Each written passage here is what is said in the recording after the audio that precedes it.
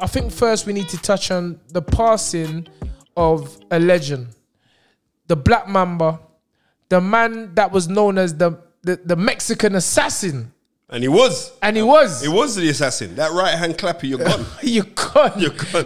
And Roger, the Black Mamba Mayweather. Touching it, Spence. It's sad. It's sad of his passing. And the maddest thing is this, is like we are remembering the man as training Floyd Mayweather Jr. Yes. And not the great accomplishments that he did. Two-weight world champion. Two-weight world champion. The first man to floor Pernell Whitaker. Hey, I remember that. I remember that. Remember that. I remember like in a press conference. You young kids go and watch that fight. Yeah, that press conference push him live. in his face. Remember that? Yeah, that press conference. Yeah. The championship reign when he won the WBA title against Serena, I think it was, that was his arrival. You know what I mean? Then losing the title to Rocky Lock, because he had two or three defenses. I'm doing this with my head top. I'm not doing it off. I'm not looking at a box wreck, right? I am. Okay, go look at it right now. Go. So he had 2 or 3 defenses. Then he lost the title, the WBA title, to Rocky Lockridge, right? Yes. When Rocky Lockridge stops him in 1 round, and then he comes back and he loses his next fight. But I'm putting that down to, could have been the fact that he just got beat for his world title. Remember, he won a world title in just 2 years as a professional, Serious, That's very serious. Turned pro in 81. 1983, he becomes world champion. 84 he became. 84. No, you was right. You was right. Okay, cool. Yeah, right. 90. I'm doing this from my head. Yeah, right? 83. Yeah, 83 became world champion. It was Sereno, innit? Sereno, yes, that's correct. Sereno, yes. Wait. The knowledge. Right. So come on. We have to look at that, how incredible he was then. But the thing what made him so exciting, because he was very susceptible. He was susceptible to overhand rights. Yes. You know what I mean? He was susceptible. But what the guy was very cunning and sneaky. And you can see, like, if you watch Floyd Mayweather Sr. and you watch Roger, you can see where Floyd Jr. evolved his style the system. from. 100%. He evolved it. Because he held that. He hid the right hand behind the shoulder. Yep. And he slapped and then bam! Well, all right then. And I remember a story, I was with Floyd in the mansion in one of the hotels. I forgot the hotels. And I remember we was watching Roger Mayweather fights the whole evening. Okay. So Floyd was studying his uncle. All right. Trust me. And that ain't I heard it on or read it on no website. Weakness. I was there. Right. We was in the mansion. I was on the sofa. Floyd was standing up. This brother's Superman. The brother never sat down. He was standing up all the time. Fruit on the table, eating a fruit, watching the fights, saying where the fight was, what round it finished, the date. Floyd Mayweather knew all of that. All right. So we love Floyd Mayweather. Big up Floyd Mayweather. But yeah, let's go back to Roger. Yeah, so that moves up in weight. Yes. And the thing about it is he didn't even when he moves up in weight, he didn't even stop at lightweight. He stops at lightweight, didn't get a world title shot there because he fights Pernell Whitaker at lightweight, and he moves up to 140 and he fights for the WBC title. What's his name? Orendo. WBC? Yeah, the WBC title. Orendo. Got super lightweight or lightweight? Super lightweight. He fought a Mitchell Jackson. No, that wasn't. Keep on going. Gonzalez. Keep on going. Nope. It's because you got the block there. That's why. I don't know. It was Arano that he fights for the junior welterweight title. Okay. He beats him for the title, but prior to that, he has a wicked barn burning fight with Howard Brazier. And if you know about Howard Brazier was the gatekeeper for the light welterweights and welterweight division. Lloyd Huntington boxed Howard Brazier as well. Okay. And had a tussle with him. No, I think that was a world title defense when he fights Brazier. And then he fights Vinny Pazienza. And he fights Pazienza. Was it December 7th? December 7th, because I know it was on Sugar Ray Leonard done it on undercard in Vegas. November the... No. Vinny Pazienza. Yeah. What was in the November. Is that the way it's written? Yep, November 7th. November 7th. November 7th, he fights Vinny Pazienza. Yes. And I would say to anyone, watch that fight because round 11, Vinny Pazienza was a fireball fighter, you know. Don't play with that guy, you know. He was just pressure, but he had skill as well. Yes. He'd throw hard shots. And Vinny Pazienza comes out like a man demented. And you tried that with Roy Jones as well, but yeah. that never worked. Right. And same thing, hides the right hand with the shoulder. Yes. And Roger, round 11, and he throws an uppercut. Boom! And he skittled across the ground when he dropped him, you know. He skittled, and he said, yeah, you got me. One of them ones there. He got up, he lost on points. But Roger Mayweather was a fantastic fighter. Then he fights Julio Cesar Chavez again, when Cesar Chavez moves up from lightweight up to light water, and he loses his... Come on, Spencer. Listen, you know what? Let me just stop there. Every week, I've known you for a number of years, way before I came into boxing. And every week, you don't... I'm amazed more and more how you remember this. I know, it's crazy, isn't it? No, it's not crazy. It's Spencer Fearon, the knowledge. The knowledge. So let's give it... So for those of you watching and listening, I'm just giving my longtime friend the props he deserves. Because as I said on a post I wrote about Roger Mayweather yesterday, we're all waiting for people to leave us before we start giving them roses. Yeah, exactly. Why don't we just praise them? Come on, press the button, man.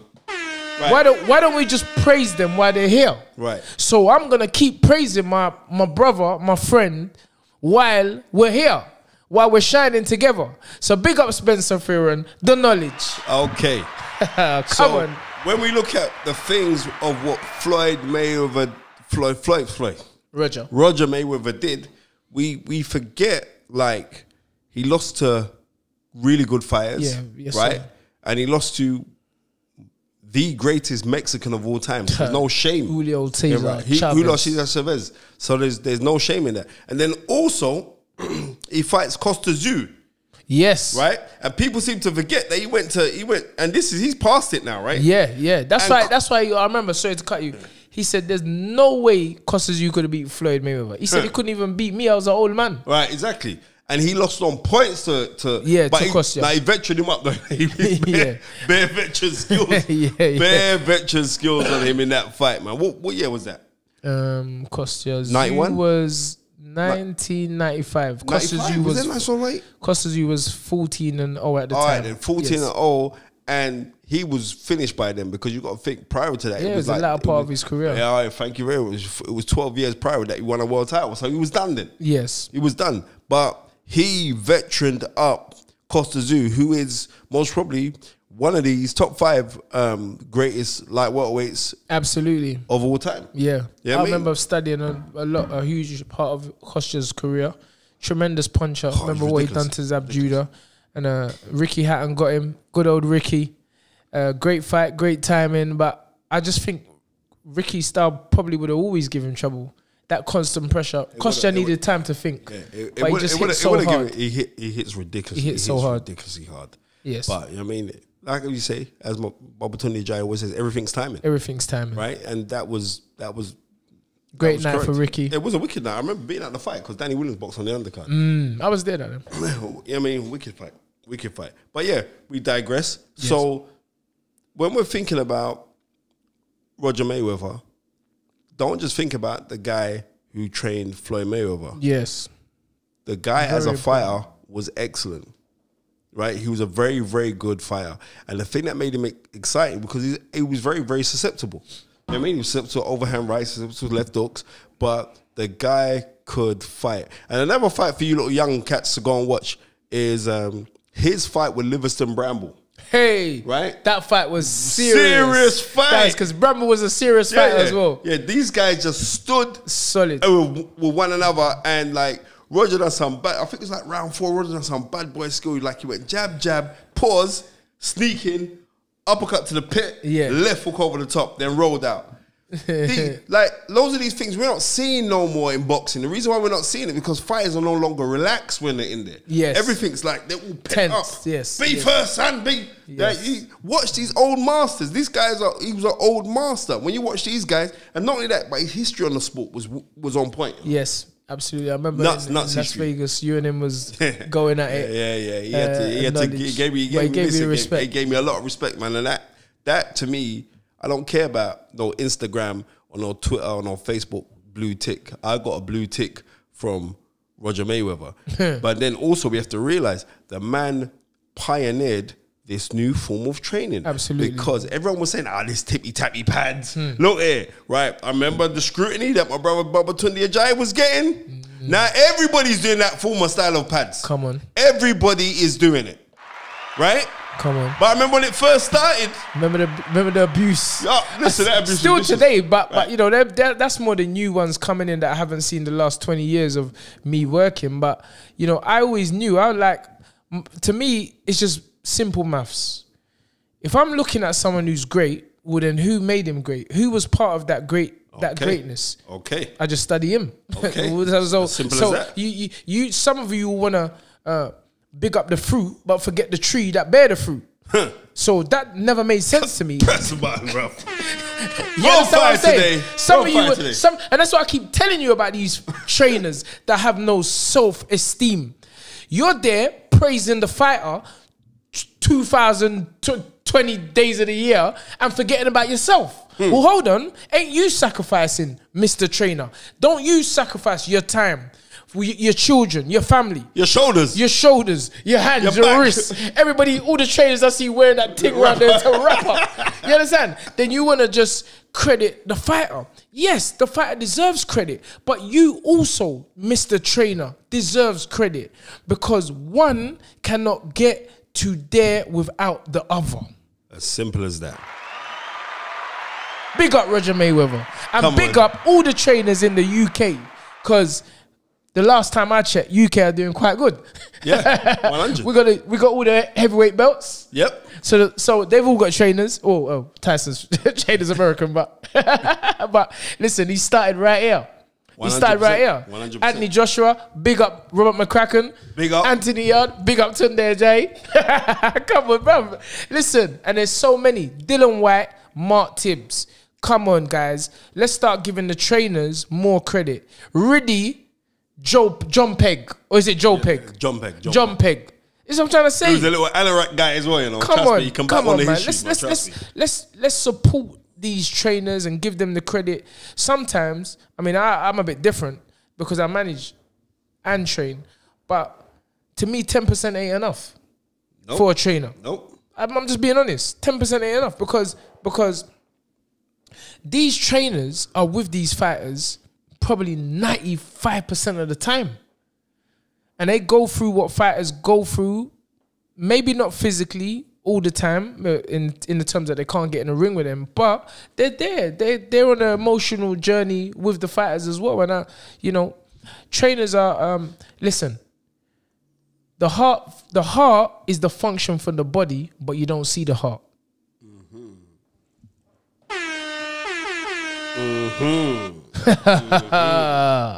You don't see that red instrument that's pumping. You just see the outside body. So just because you ain't seeing it, it doesn't mean that it's not doing its job and it's not helping the whole body work. So big up the trainers. Roger Mayweather is a legend. Roger Mayweather, and a lot of people would say, is the reason why Floyd Mayweather became so successful. And I can't say I disagree because... well, Floyd's own admission was that. He said he owes it to his uncle. Floyd weren't letting Roger train no one but him. Exactly. So there's a reason for that. All right. So yeah. I mean, we can go on about Roger, but I don't like to... You know, I hear people say it's a sad loss, and I don't really look at it like that. I think it's more of a celebration of his life and what Roger done for the sport of boxing. And as you said, he revolutionized and changed the way boxing is taught. Exactly. And you have to remember, you never saw Roger out of shape, you know? No. Okay. Listen, you can't, again, anyone who knows, you can't train these kind of athletes, because that's what they are. They're athletes without being in shape yourself. Exactly. You know, so again, credit goes to the trainer. Just watch, remember, what was it? It was 2013 when we were in the, you were in the gym. Yes. The Mayweather gym, right? Just watching their work, they're shit tired. Goodness. Just watching them do their work. Yeah. Just watching Floyd Burn them Mayweather yellow and Roger. drinks from around the corner we was drinking. Remember from the Chinese shop around the corner. And me and Spencer was sweating. Oh, mate. All right, listen, it was a joy. And another great experience for the both of us, Spence. You know, and I remember you got the picture, they done a little video, and you know, it was great for us to see that partnership, you know, live and in the flesh. Yeah. You know what I mean? Because we're going to talk about in history of great partnerships, you know what I mean? Muhammad Ali, Angelo Dundee. Yes, sir. We're going to talk about great partnerships. We're going to talk about, they're always going to talk about Mike Tyson, Customer. Yes. They're always going to talk about it. You know what I mean? But the one that, to me, that will top all of them is going to be Roger Mayweather and Floyd Mayweather. Not for just simple for the fact that Roger and Floyd retired unbeaten. Undefeated, yeah. 50-0. No, that's not the thing that does it for me. The thing that does it for me is the fact that loyalty is royalty. Come on. And he started his career with his uncle, and he finished his career with his uncle, even though his dad came back because, you know, his dad was incarcerated and come back. Even though his dad came back, but he started and he finished his career with his uncle. It's only because of poor health why Roger wasn't around. And like I keep on saying, loyalty is royalty. And that is beautiful because all these fighters, when certain things go wrong in fights, straight away, it's my trainer. It's because of this. Never looking in the mirror. Right there, exactly. And you know what I mean? And I love Michael Jackson. So any of that nonsense, I'm looking for the man in the mirror. Simple as that. Simple as that, man. But anyway, I'm not going to jump around and say it's a great loss because this is what I realize. And I've lost dear people to me. That people only die when you forget them. And nobody in boxing is ever going to forget Roger the Black Mamba Mayweather. May you rest in eternal power, my brother. Dream it, believe it, become it. Roger, that was for you. Anyway. Remember to like, comment and subscribe to the Stamina for Sale YouTube channel.